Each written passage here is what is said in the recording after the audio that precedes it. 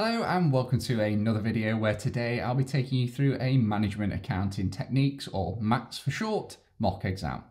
This has been by far the most requested video I've had, but unfortunately it has taken a while due to my ability to access the mock on my laptop. However, we are now sorted, and this video will be split into two parts. Part 1 covering tasks 1, 2 and 3, and part 2 covering tasks 4, 5 and 6. Before we start, I wanted to give a huge shout out to the sponsors of today's video, Accountex. Accountex are a specialist publisher of AAT materials, so they produce both study texts and question banks for all levels of AAT. So that's level 1 through to level 4. I have used their study text extensively, and in my opinion, they are the best books for anyone looking to distance learn AAT because of the way they are written. The structure and flow are really good, and they try to make complex topics as simple as possible. If anyone is looking for study texts or additional practice questions and mocks, please go check out the Accountex website that I'll link in the description below. If you do follow me on Instagram, you'll already know this, but they've also been kind enough to offer anyone who's watching my videos 20% off the price of all their books. All you need to do is use the discount code WILL20. Excellent, right, let's get into the walkthrough. Right then, so the Management Accounting Techniques exam is a 2.5 hour exam, and you'll have to complete 6 tasks. So I'm sure you have looked at one of these before, but if you haven't, it will consist of 4 tasks as you've probably done before. So relatively normal drop downs or entering figures into boxes. And then tasks 5 and 6 will be done on spreadsheet software. So slightly different to what you've done before. However, I will take you through the full mock and explain each step and obviously the answers as we go through. Right then, so let's get on to task number 1. So task 1 is worth 24 marks and is about costing techniques. This task contains parts A to B. So part A, identify whether the following statements about absorption costing are true or false. So statement 1, the value of inventory under absorption costing is lower than the value under marginal costing. So that would be false, starting off with. So under absorption costing, remember we include not only the variable costs, but also a proportion of the overheads, specifically the fixed production overheads, within the value of the product. So under absorption costing, your inventory, because it includes not only the variable costs, but the fixed production costs as well, that would obviously make the inventory value higher. So under absorption costing, the value of inventory would be higher than under marginal costing. Next one on the list, the absorption cost of a product always includes fixed non-production overheads. So again, that would be false. So I've just mentioned that we do include part of the fixed overheads within the cost of the product. However, it is the fixed production overheads, not the fixed non-production overheads. So that one would also be false. Part 2 then, identify which 2 of the following are included in the value of inventory under marginal costing. And this is for 2 marks. So remember, for marginal costing, we are valuing our inventory using the variable costs that go into making the product. Okay, so that would include, out of this list, the prime costs. So remember, your prime costs are your direct materials and direct labour and any direct expenses, although less common. So all of those would be variable. And then it would also include your variable production overheads. I mean, that one is literally in the name, it is a variable cost. So remember, under marginal costing, the way they describe it is it's the cost of producing 1 more unit. So it's all the costs that go into making 1 extra unit. Okay, fantastic. Right, moving down. A department has materials which are no longer required in production. So they're currently in production and have been returned to inventory. Part 3, identify the journal entries required to record this transaction. And this one's for 2 marks, so 1 mark for each. So It was in production, it's no longer required in production, so it's leaving the production and returning to inventory. Therefore, the double entry to record this would be to debit our inventory. Remember, inventory is an asset, so to increase the value, you would debit it, and you would credit the production. Now, initially, if that were to move from inventory into production, it would be the opposite. So we would debit our production and we would credit our inventory. But because it's going back from production to inventory, it will be to debit our inventory, therefore increasing the value, and credit our production account, reducing the value. Moving down, so Marvelous Bakery is a manufacturer of breads and cakes. Specialist ingredients are used in the manufacture of basic cupcakes, as well as flour, which is used in several other products. During November, 20,800 kilograms of flour was issued to the production of basic cupcakes, with a value of £51,168. Part B then, identify the correct journal to record the issue. So if I just refer back to the previous question that we've just spoke about, this is now an example of what I was just talking about. So this is where the ingredients have left the inventory and have gone to production, obviously to produce the goods, in this case, the basic cupcakes that the business is manufacturing. So to record this, we would credit our inventory, therefore reducing the inventory, and debit our production. Now, once these had been manufactured, they would then leave production, so we would credit production, and we would debit our inventory. Now, obviously, it would be under a different code for our inventory, because obviously we might have inventory for the raw ingredients. So in this case, it's saying flour, and we'd have obviously a different code then for complete products. So in this case, the basic cupcakes. Now, they've not gone into that level of detail here because under this particular syllabus, we tend not to go into that much detail. However, we can see that it's left inventory and has gone to production. Now, next on the list, it says the specialist ingredients for basic cupcakes were ordered once during November. Marvelous Bakery uses the economic order quantity to order the specialist ingredients. The following details are available, and we have the annual demand, we have the annual holding cost per kilogram, the ordering cost, and the cost per kilogram in November. So part 2 of this says calculate the economic order quantity of the specialist ingredients for 3 marks. So this is a formula you will need to learn for the exam. I'll include it on screen now. So just to break this down, it would be the square root of the following equation. So it would be 2 times the cost of placing the order, so the ordering cost, times the annual demand, divided by the cost of holding 1 unit. So the annual holding cost per kilogram for 1 year.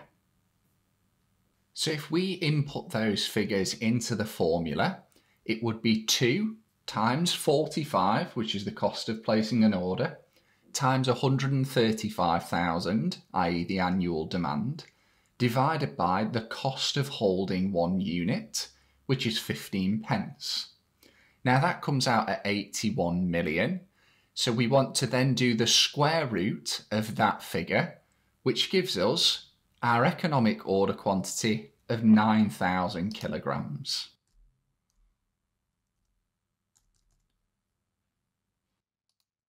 It then states calculate the total cost of the November order of the specialist ingredient. So it says the cost per kilogram in November is £4.50. So we do our 9,000 kilograms multiplied by our cost per kilogram of £4.50, which gives us a total cost of 40,500.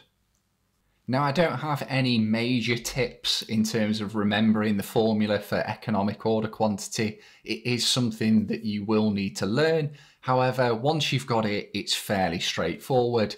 If you think about it, there's not that much to it, so fingers crossed it shouldn't be too difficult. Remember, one of the things you can do is if you keep it in your head right up until your exam, there is absolutely no issues of you walking into your exam, and as soon as you've got your paper and your exam started, writing it down straight away so that you don't forget.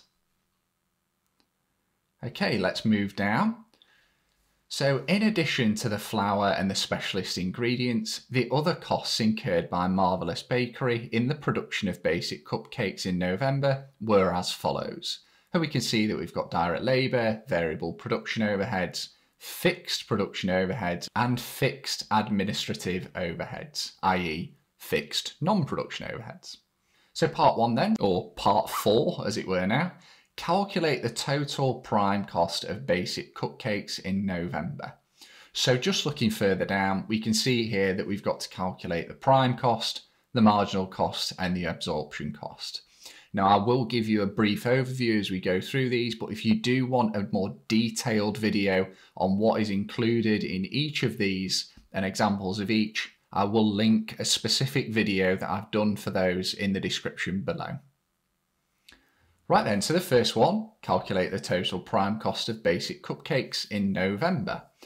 So the prime cost is just your direct costs. So that would be direct expenses, direct, if there is any, although unlikely, direct materials and direct labour. So in this example, we have direct materials and we have direct labour. So our direct labour figure is given as the top figure. However, we have two sets of direct materials. So we've just worked out the specialist ingredient. So that was your 40,500. But then if we scroll further up, it also stated that we had during November flour that was issued to produce these cupcakes of 51,168. So to get our prime cost, which would be our direct materials and direct labour, it would be the 51,168 plus our specialist ingredient of 40,500 plus our direct labour of 103,000. So in total, our prime cost would be 194,668. Now the marginal cost is our prime cost plus any further variable costs. So that's usually 99 times out of 100, and especially for your AAT exams, will be the variable production overheads. So it will be the costs that we've included within our prime cost plus our variable production overhead. So if you remember earlier, I said that the marginal cost was all the variable costs that go into making our product. So it would therefore be 194,668 plus our variable production overhead figure of 56,250. So if we add those two together, that gives us a total marginal cost of 250,918. So the next one then says calculate the total absorption cost of basic cupcakes in November. So our absorption cost will be what we've included within our marginal costs plus our production overheads, our fixed production overheads. It will not include our non-production overheads. So in this list of examples here, we've got the fixed production overhead at 96,326. We need to include this to get our total absorption costs. However, we do not include the 48,124. It would therefore be our previous total marginal cost plus our fixed production overhead of 96,326 to give you a total absorption cost of £347,244. So scrolling down, it says Marvellous Bakery has been working on a batch of large novelty cakes for an event in December. At the start of November, work in progress for the novelty cakes was valued at £3,264, with the following further costs incurred during the month of November. We've got direct materials, direct labour and production overheads. Calculate the total cost of production to date for the novelty cakes.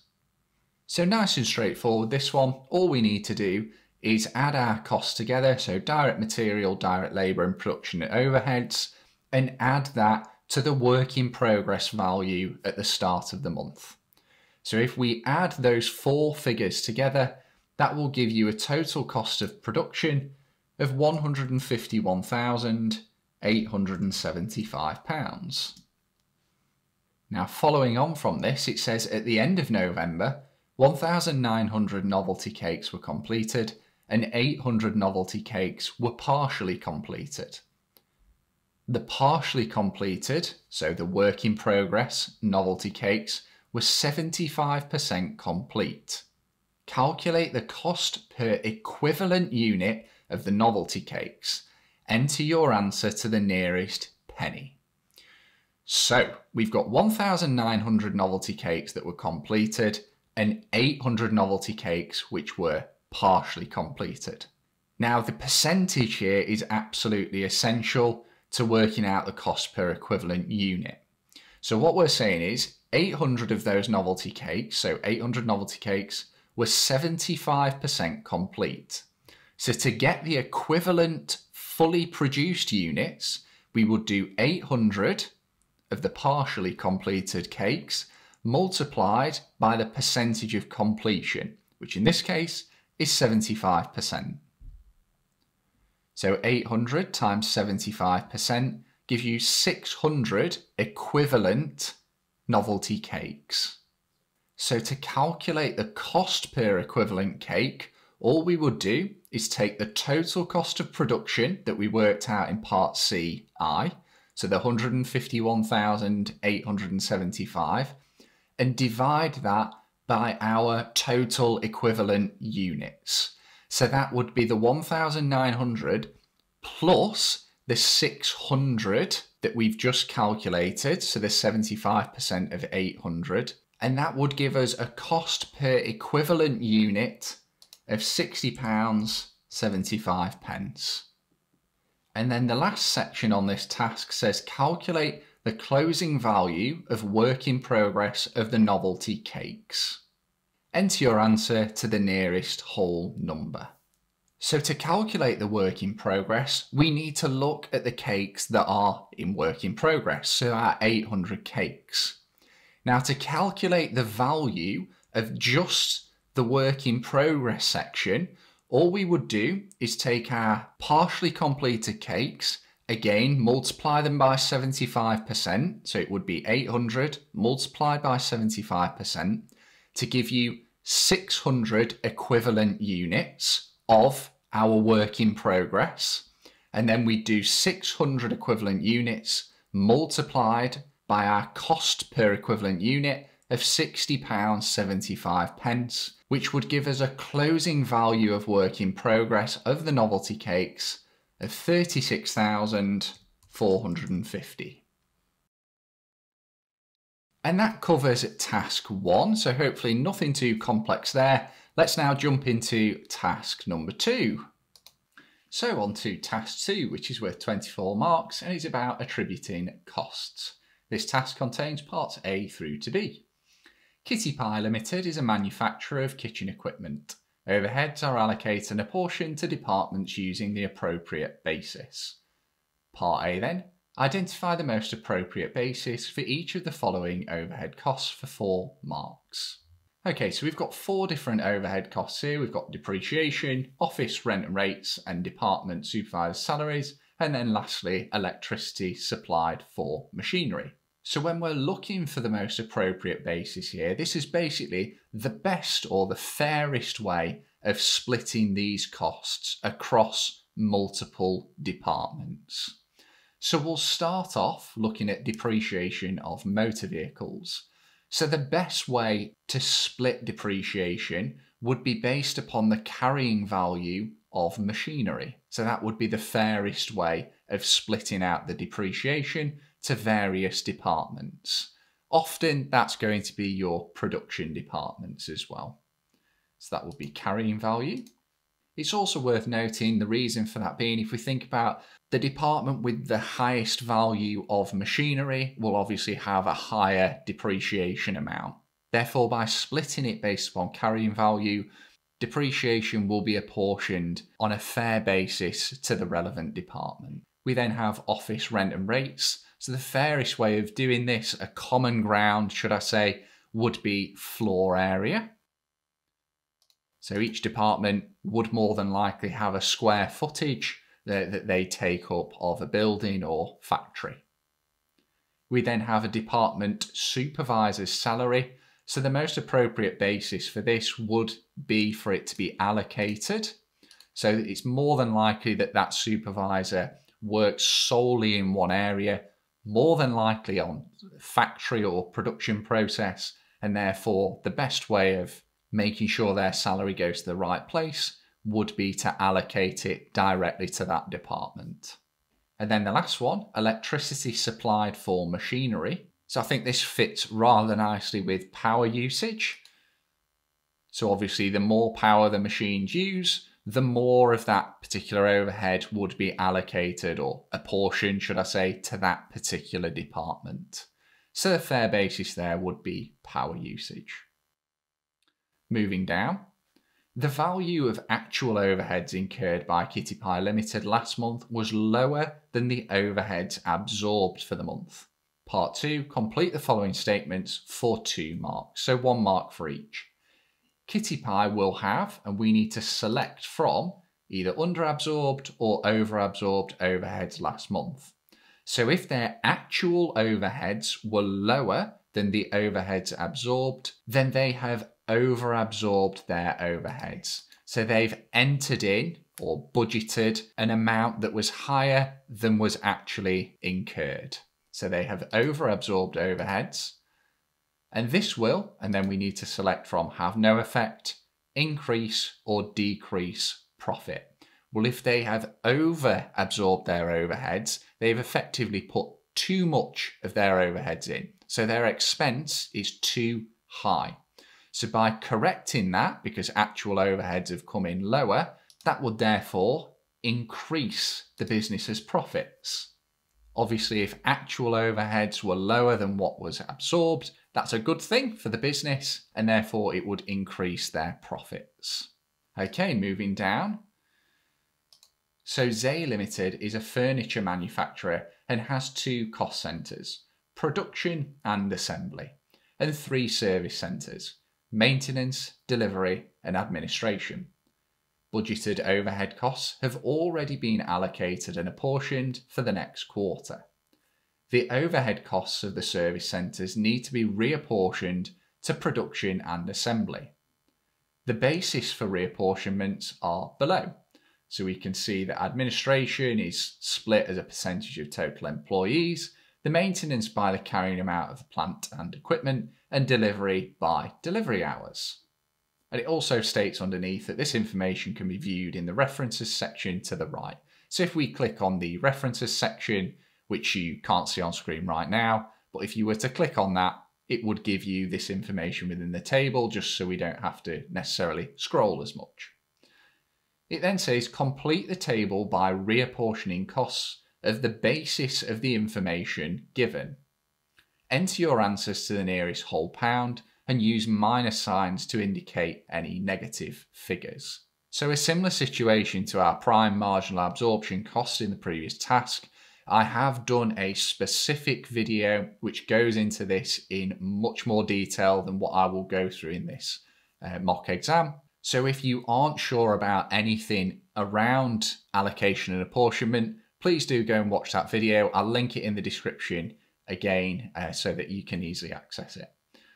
Right, let's start going through these then. So there has already been, the process of allocation and apportionment within this question has already been done. And what we need to do is reapportion those costs to the relevant centres. So let's have a look at our table and let's have a look from there what we need to do. So the first one to start off with here, so top of the list is administration. So we can see that administration, which has overheads of 675,000, needs to be split based on the percentage of total employees for the 4 other departments. So what we would do is 675,000 and then multiply by 45% for production, 25% for assembly, 15% for maintenance, and 15% for delivery. And by doing that, we can then enter those figures in to our table below. So that would give you 303,750, 168,750, 101,250, 101,250 again. And then in this last box, we need to show that that 675,000 has been taken out of our admin department and successfully moved to our other departments. So we would show this as a negative 675,000, so that there is nothing left within our admin column. So the next one on the list is our maintenance, and this needs to be split based on the carrying amount of plant and equipment. And we can see that we've got values in for production, assembly, and delivery. So what we would now do is we would take the amounts that are under maintenance, so our 178,750 and our recently moved 101,250, and add those together to get the total overheads that are now sat under our maintenance column. So if we add those together, that gives us a total of 280,000. So we now want to move that 280,000, we want to split it based upon the carrying amount of plant and equipment. So what we need to do is first add up our carrying amount of plant and equipment.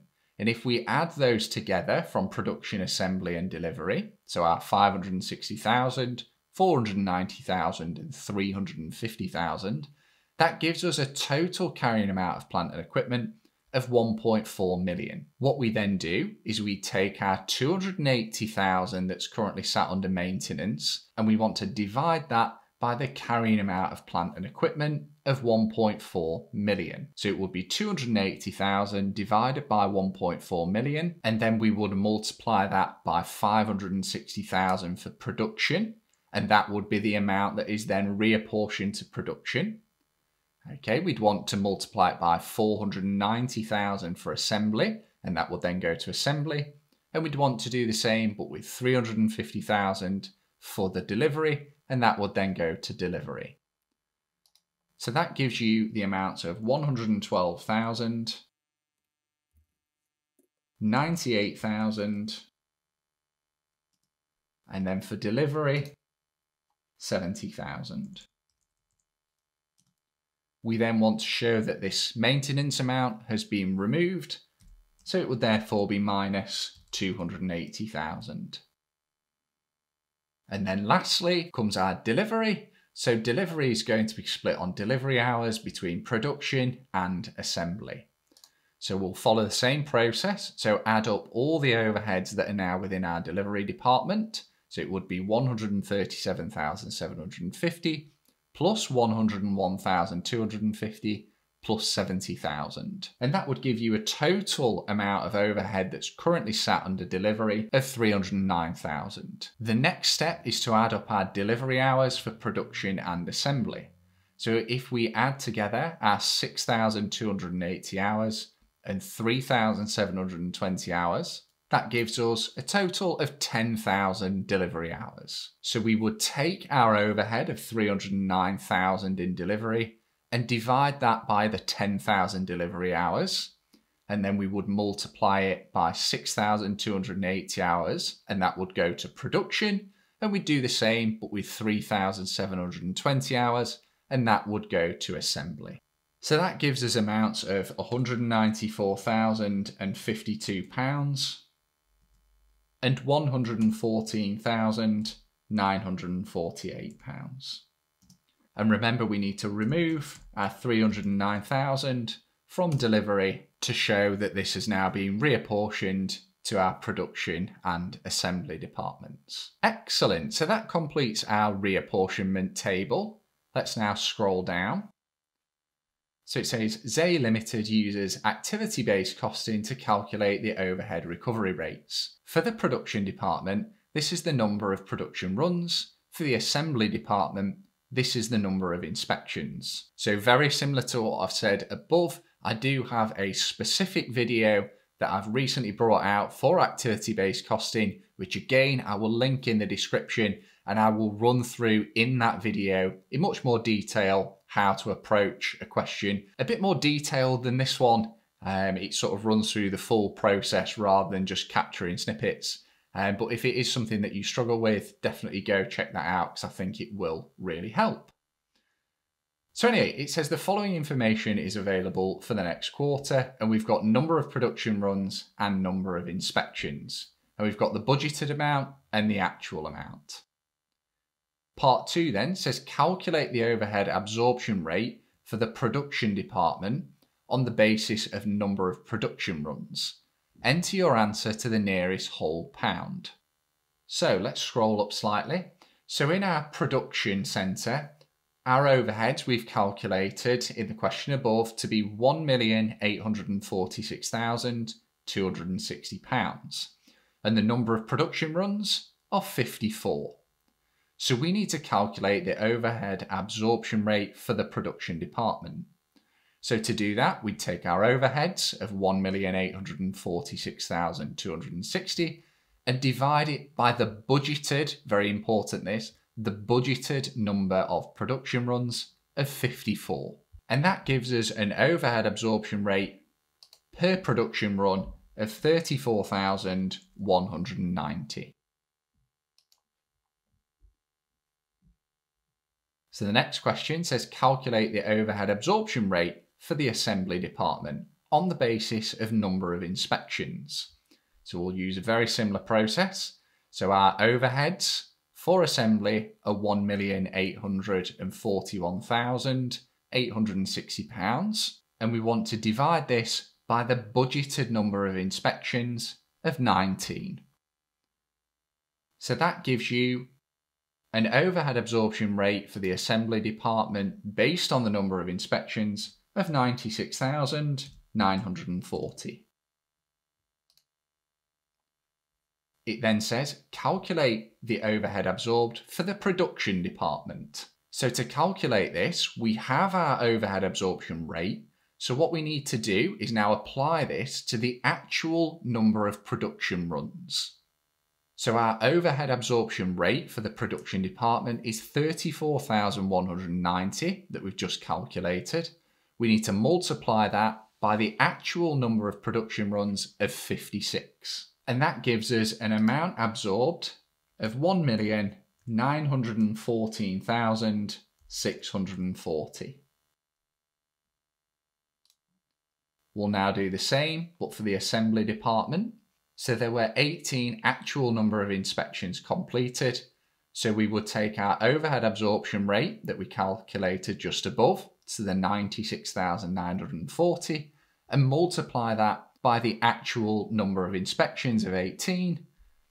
And that would give you the actual overhead absorbed for the assembly department of 1,744,920. So the last question on this task, it says the actual overhead for the quarter for the production department totaled £1,915,368. Calculate the amount of under or over absorbed overheads for the production department for the quarter. And we need to enter your answer to the nearest whole pound. So we now have the two amounts that were absorbed for the production department and the assembly department. Now in this one, we're focusing just on the production department. So the amount absorbed just above that we've calculated for the production department was 1,914,640. Now the actual overheads were 1,915,368. So they were higher than what we've absorbed. Not by a huge amount, but they were higher. So first we need to calculate the difference between the two. So we'd minus one from the other, which gives you a difference of 728. So we can enter that in. And then we need to select whether they were underabsorbed or overabsorbed. Now, because our actual overheads were higher than what was absorbed, we've actually underabsorbed here. Obviously, if we'd absorbed more than the actual overheads, then we'd have overabsorbed, but because we've absorbed lower than what's actually happened, we've underabsorbed. Fantastic, so that's now covered task number 2. Let's move on to task number 3. Right then, on to task 3 then, which is worth 24 marks, and is about short-term decision making. This task contains parts A to C. Part A then, identify whether the following statements about contribution are true or false for 2 marks, so 1 mark for each. Statement 1, contribution equals fixed costs less variable costs. So that one would be absolutely false. So contribution is equal to the selling price of a product less its variable costs. So that one would be false. The next one, contribution can be calculated per unit and as a total figure. That is absolutely true. Not much to add on that one really. Contribution can be calculated per unit or as a total. Quite easily calculated to get to your total by doing it per unit multiplied by the number of units. So nice and straightforward. Match the following definitions with the type of cost behaviour. So again, 2 marks, 1 mark for each. The total cost increases in an equal proportion as the volume of output increases. So we need to select between 4 different options. So the type of cost that increases in proportion to the volume, i.e. is variable, would be your variable cost. No surprises there. So that's just a nice example if you've done level 2, something that you will have covered extensively. So for a variable cost, if 1 product costs £10 to make, 2 products would be 20, 3 products would be 30, and so on. The next one then, total cost has an element of both fixed and variable cost. So this would describe a semi-variable cost. So this is where, as it says there, we have a fixed part and we have a variable part.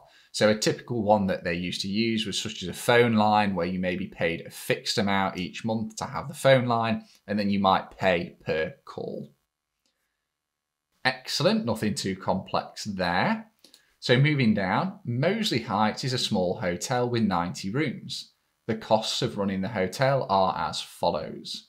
So we've got food, consumables and laundry, which are all variable costs. We've then got labour, which is a semi-variable cost. The cost of managers is fixed and all other staff are a variable cost to the business. The budgeted total labour cost for 90 rooms per month is £54,240 and for 70 rooms is £44,520. I feel a high-low method calculation coming on here given that information, but we'll move on for now. Building and finance costs, which are fixed. And then it states that the forecast profit for 70 rooms is shown in the table. Each room is charged at the same rate. So bear in mind it says that the hotel is 90 rooms, but the forecast profit is only based on 70 rooms, so not full capacity.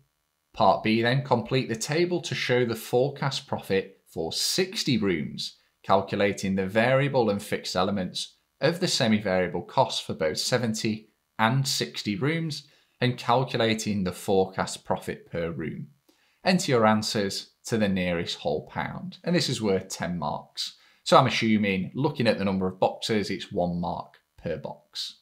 So we'll start off with revenue then, which is a variable amount. So to calculate our revenue for 60 rooms, we would simply take our revenue for 70 rooms of 308,000, divide it by 70 to get the amount per room, and then multiply that by 60 to get the amount of revenue for 60 rooms. So that works out to be 264,000. Starting off nice and easy. We will follow the exact same process now for the variable costs. So we would do 45,500 divided by 70 rooms, multiplied by 60, which gives us variable cost for 60 rooms of 39,000. Right, so we now get on to our semi-variable cost, and to calculate this, we use the high-low method, something that I'm hoping you are familiar with already since you're at mock stage. However, I plug in all the videos today. I do have a specific video on the high-low method.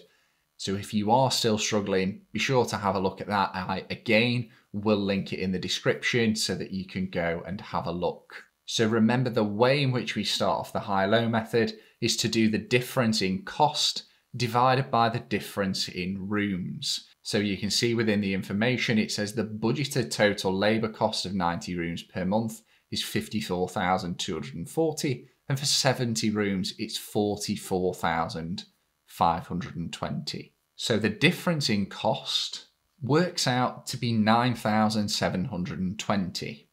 And the difference in rooms is obviously 20.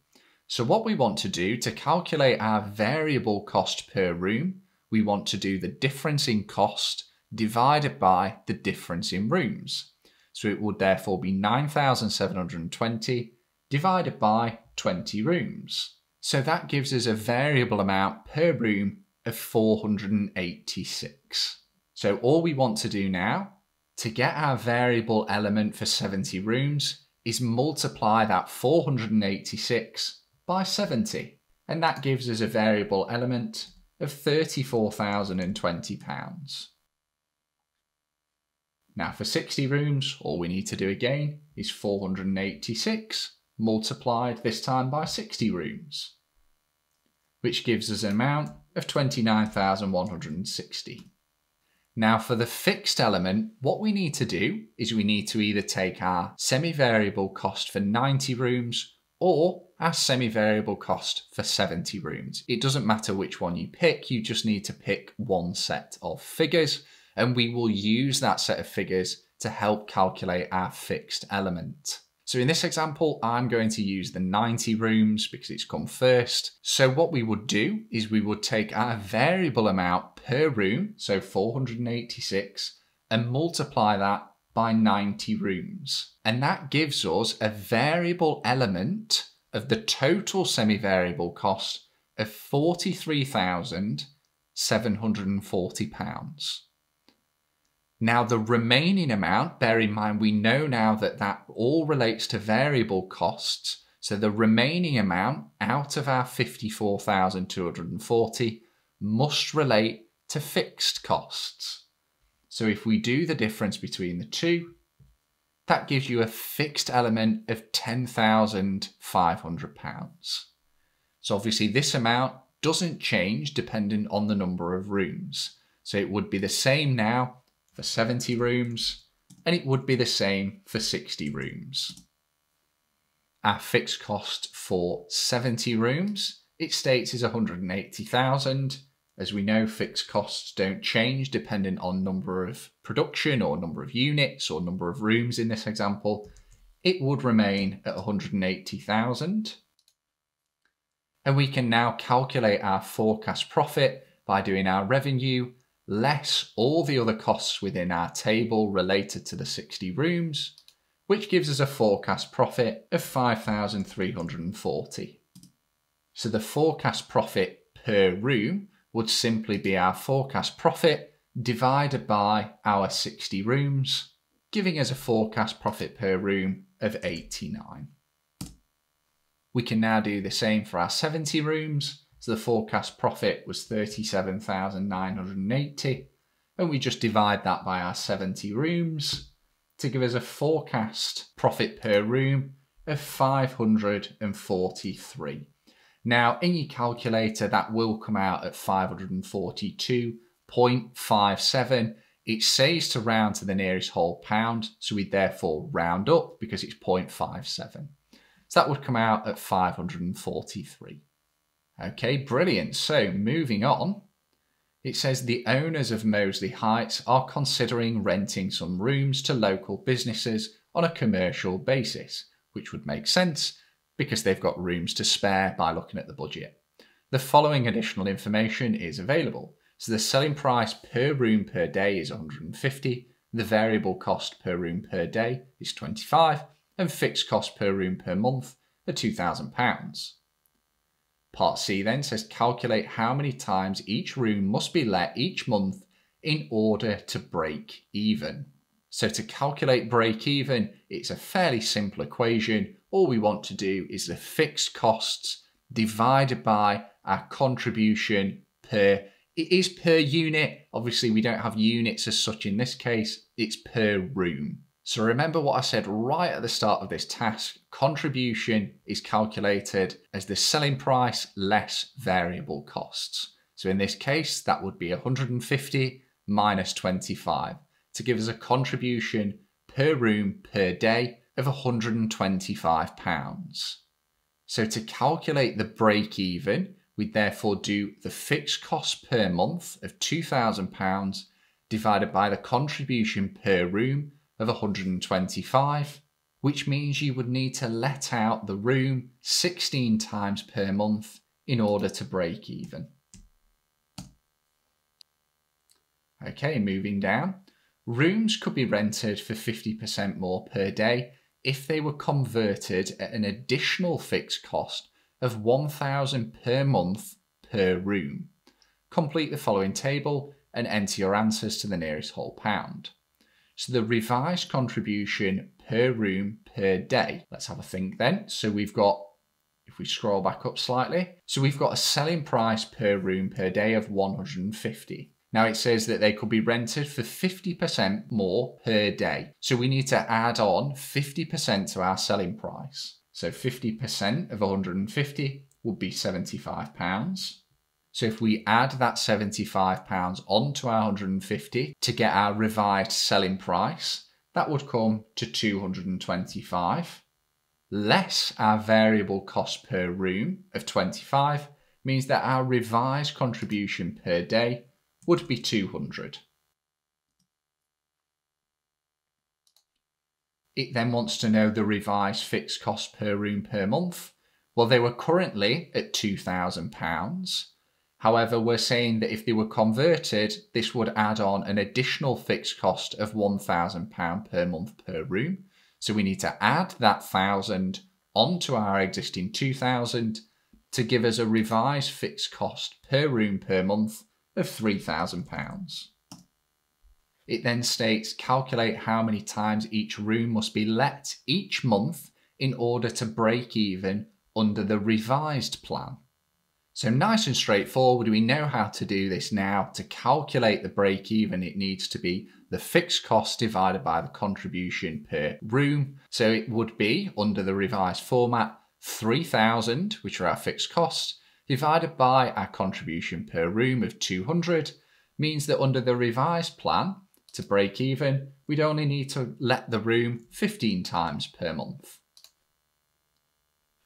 So next on the list, it says you use profit volume analysis to calculate the profit volume ratio for the original and the revised plans. And then it says enter your answers to the nearest whole percentage.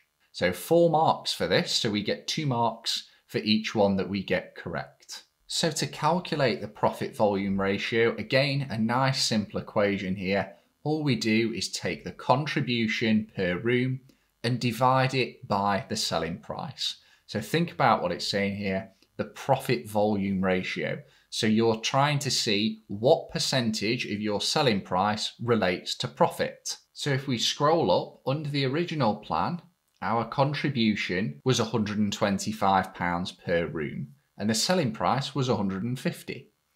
So to calculate your profit volume, it would be the contribution of £125 divided by the selling price of £150 times 100 to give you a profit volume percentage of 83%. And remember, this is to the nearest whole percentage. Under the revised plan, our contribution was £200 and our selling price per room was £225. So to calculate the profit volume, it will be the contribution of 200 divided by 225, again times 100, to give you a profit volume ratio on the revised plan of 89%. Again, rounded to the nearest whole percentage. So then last on the list, it says identify which option is the most financially beneficial to Moseley Heights Well, obviously on the revised version, we have a higher contribution per day and we need to sell less in order to break even. So the best option would therefore be the revised plan. Brilliant. And that finishes off task 3. So let's now move on to task 4. And that ends part 1 of this video. I hope you found it useful so far. And remember, if you have, hit that like button and subscribe to the channel for more AAT videos. I will see you in part 2.